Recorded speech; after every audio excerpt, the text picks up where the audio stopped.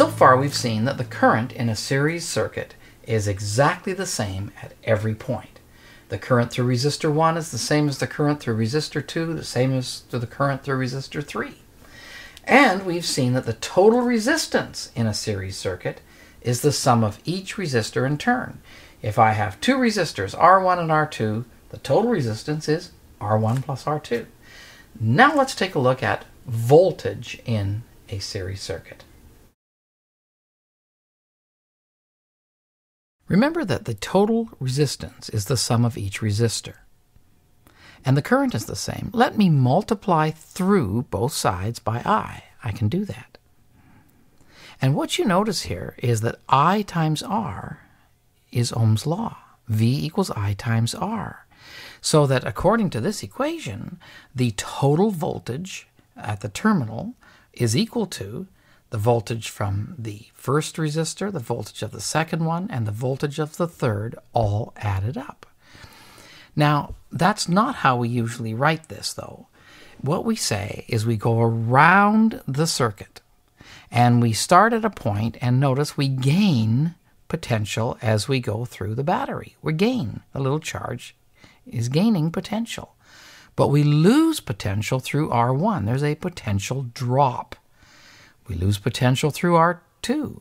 There's another drop in potential. And finally, at the end, there's a R3. There's a drop in potential there. And notice the gains and losses of potential as we go all around a series circuit equals 0. Here's an analogy.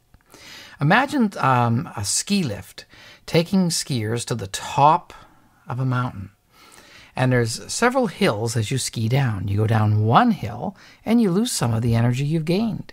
You go down the other hill, you lose more energy, and finally you're at the very bottom and have to start all over again. Well, that's like the circuit. The battery is the ski lift, giving the potential. And each resistor is like the ski run where you're losing your potential energy. And you're losing through each one of the resistors. You're down at the bottom and have to start through the circuit all over again. Let's review now what we've learned about a series circuit.